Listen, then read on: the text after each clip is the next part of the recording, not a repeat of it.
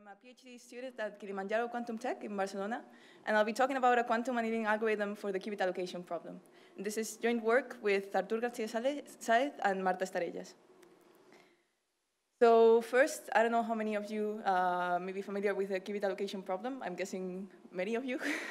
It's also known as the qubit routing problem. And it's a problem that comes up in the compilation process of gate-based quantum computing. So we have a user that defines a quantum circuit that they want to run on some gate-based hardware. And they would define this quantum circuit in some algorithmic qubits, which are logical qubits. And this quantum circuit will consist of an instruction set that will be a list, an ordered list of links to be performed on each layer of the circuit. So here we are imagining that we are forgetting about the single qubit gates, since we are dealing with connectivity issues, as you will see in a moment, and we are only considering the 2 qubit gates of this circuit that was sent by the user. So we have this instruction set gamma, that is this ordered list of links to be performed at each layer. And on the other hand, we have our hardware connectivity, which is not all-to-all, but limited, as you would see this omega here as a simple example.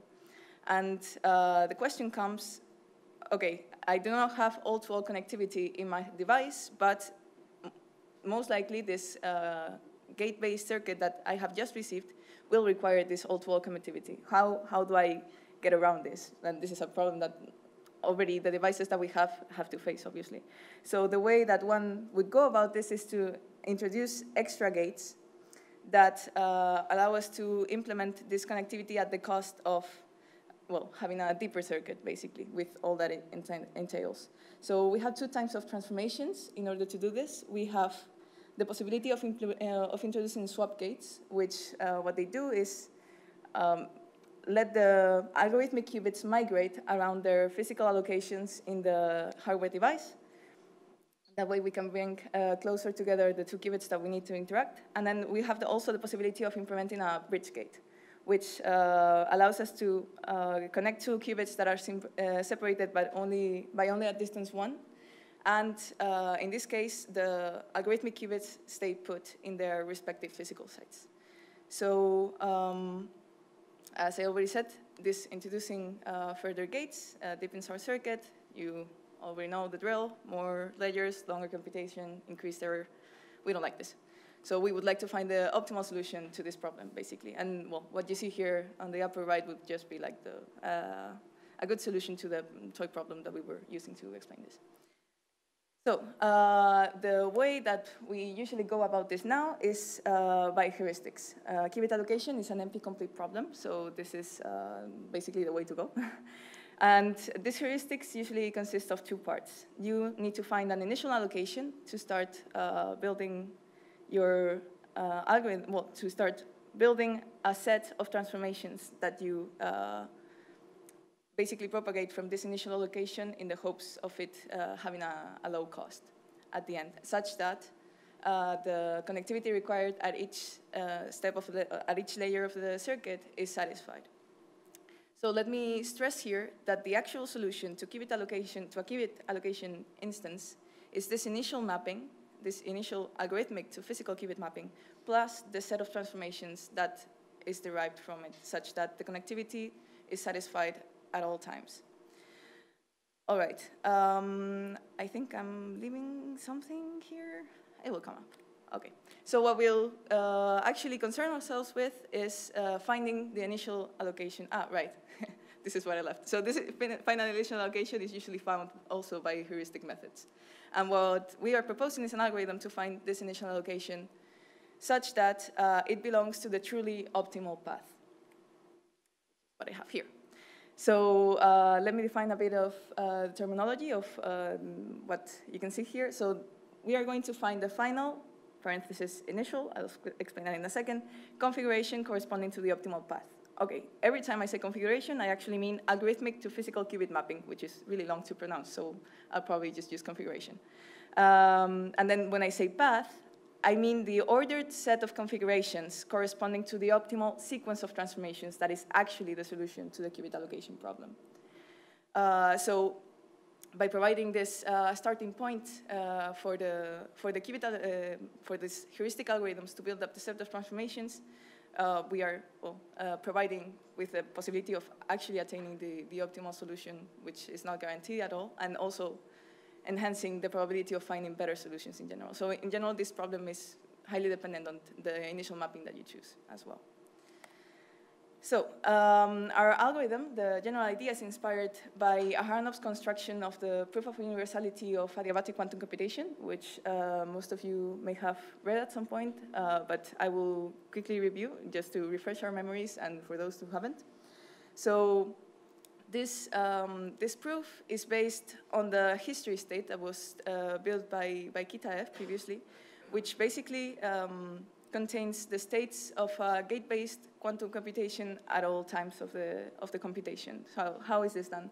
Basically, the Qubit register is separated into two parts, a clock register and then another algorithmic register that is actually containing the quantum state that would be present in the gate-based system. And then this clock register is just a unary encoding to encode the circuit layers that we're going to be considering. And how this, and it's an equal superposition of all of those, all the states that the quantum circuit goes through throughout the program. So this history state is the ground state of this H final Hamiltonian that you see over here. So this H clock is just a term that is implementing the constraints for the clock register to stay unary. Basically, this H input is simply implementing the initial state of the gate-based quantum computation. And what is particularly interesting is this HL over here that is the one providing this propagation of the computation that is afterwards present in the ground state. And as you can see, it consists of the sum of terms that implement each of the unitaries corresponding to the unitary describing the operation of each layer tensored with the advancement of the clock register. So this entanglement that this Hamiltonian creates is what is allowing for this information to be propagated from the initial states of the computation to the final states of the computation, and that's how you get this superposition over here. So what we are going to do is something sort of similar. So we will intuitively compute simultaneously the analogous history states corresponding to every path in the sense that was defined previously. So this analogous here is quite broad, because here in this case, we are weighing each transformation by its corresponding cost. And this is actually the way in which we're going to implement the cost function that we would like to have. And yeah, you can think of this, maybe, if it helps, as the scheme that we just saw with the perfect simulation of gate-based computation. If you had noisy channels, then your states would be propagating all over, and you would simply be following the effect of the unitaries in all the states that are being propagated by the noisy channels. So in this case, our ground state would look, well, something like that, which is more complicated than what we had, but what you're going to do. And basically, we will have, to each clock state, we will have associated a superposition of all the possible configurations that we may have, so all the algorithmic to physical qubit mappings, remember? And we will be particularly interested in what we have at the final stage of the computation. Oh, okay, I'll go back to that. So in order to do this, what we will do is just directly bias this final state in the clock register such that we concentrate the probability of our wave function over there in the ground state. So this VLV will be greater and hopefully much greater than the rest. And then once we look at the configuration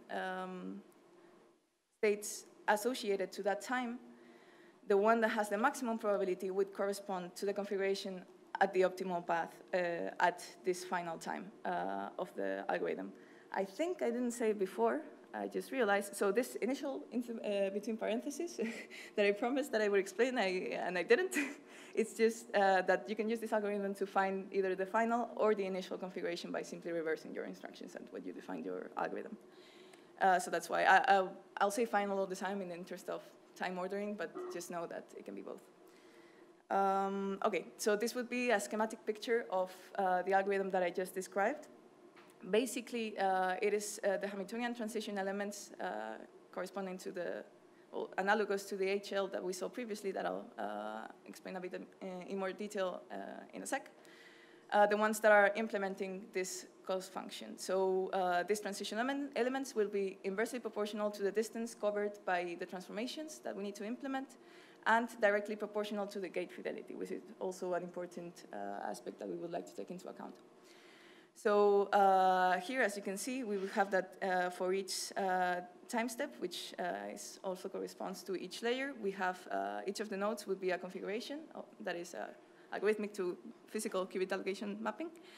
And we see that the lines connecting configurations at different time steps have different thicknesses. And this would be this transition amplitudes. And just thicker lines correspond to cheaper transformations, narrower lines correspond to more expensive transformations. And the optimal path will be defined only by the end of the instruction set. This is because it's not, if you are going through your instruction set that has, I don't know, 10 layers, when you're at the 5th layer, the optimal solution corresponding to just going through the 5th layer is not necessarily the one that will be optimal when you look at the 10th layer, if you follow that path. Let's take a look at the register encoding that we are proposing. So not much special to see here.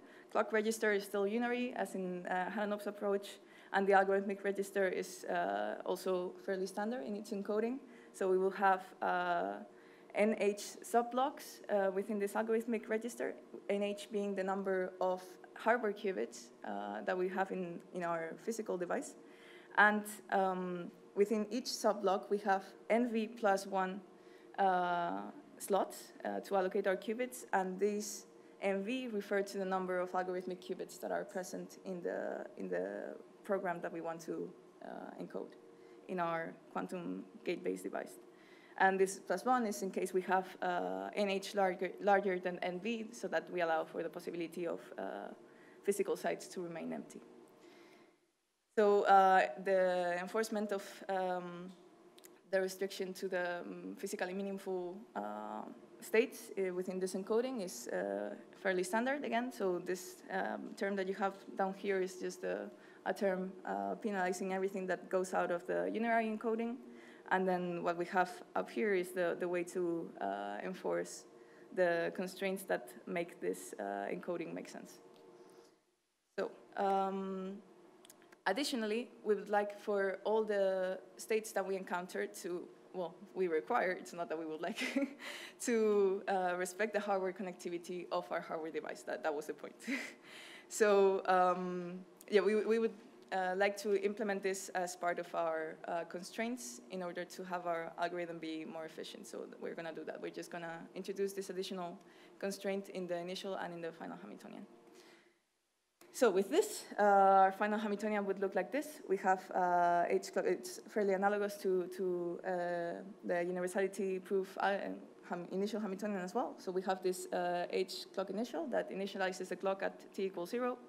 We have this constraints that I just described, and then we have this mixing Hamiltonian that creates an equal superposition of the states of the computation. So, well, basically, in the end, we have that this ground state should be a superposition of the states that we want to have, so the ones that have physical meaning. Note, by the way, that the ground state of this Hamiltonian is not trivial at all to prepare. So you would have to actually optimize an annealing process in order to reach the proper preparation of this ground state. The nice thing is that you only need to do it once, right? So that's not a worrisome overhead, I think. I mean, not the most worrisome overhead. Okay, so the final Hamiltonian, in this case, we finally got to it. So we have this H clock final, that is the one that is going to bias us towards the final state of the instruction set, with this simple term over here. Then again, we have the constraints, and we have these H transformations, which is the one inducing the implementation of the cost function. So within these H transformations, we have 3 blocks, well, 3 types of terms. We have this HB, which is the one implementing the bridge transformations that I described earlier. So it implements a bridge transformation and advances the clock. This HNS, which advances the clock when no transformation is required. That is when the configuration already satisfies the required connectivity at that given layer. And we have this HS over here, which is the most complicated, that implements swaps and advances the clock. So I don't have a lot of time in this talk, so I cannot go into this in detail. So I'll just put the two simplest terms here so that you can see the structure and the logic with which they are built, but do not pay too much attention, maybe, well, or do, but please do not get distracted by this many formulas in this, or this many tiny definitions. So just note, please, that this HNS is already 3 local, and this HB is already 4 local. So you can imagine that the swapping term is actually going to be highly non-local and fairly rapidly. So the smallest swap needs to be implemented with 5 local terms with this logic, and it explodes really, really fast as we introduce more and more swaps to connect further apart sites. So, okay, I'm coming to the end. Just let me say that building H transformations also requires classical preprocessing to characterize the cost of the different transformations that we have in our hardware graph, because we want to first identify the shortest paths between the different physical sites and also take into account the gate quality. So we need to make a thorough analysis of what we have in our hardware. On the other hand, this is something that makes sense with the problem that we are tackling with. So we wouldn't expect not to have to do this. All right, so let me finish saying that we have provided an algorithm that gives a final or an initial an initial algorithmic to physical qubit mapping for the qubit allocation problem corresponding to the exact solution. This is done by explicitly exploiting the entanglement between the configuration and clock register qubits. And also there's this possibility of taking this little step further and building an iterative algorithm that allows us to find some more configurations at the initial and final stages. And also we are in the lookout and thinking about problems with a similar structure that may be formulated in this manner as well. Thank you.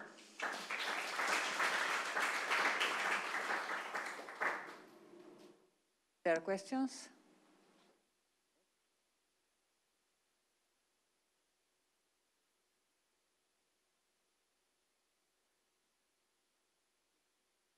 Thanks for the talk.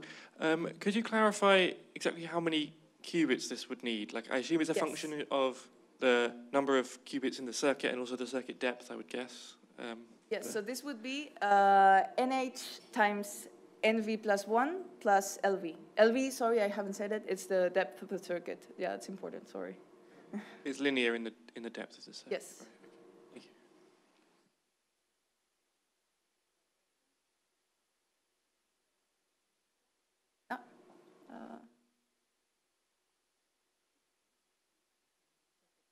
Okay. I have a question that's in the chat.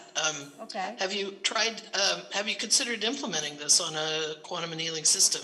I kind of think it might be, there might be a lot of problem blow up, and it may not fit on, an interesting problem may not fit on current size chips, but maybe you could use a hybrid approach, that could read much larger qubos. The thing is that it is very highly non-local, so I really haven't thought about the possibility of implementing it right now. I wouldn't know how to make it fit anywhere, to be honest. It's the swapping terms, so I can maybe wait. Let's see.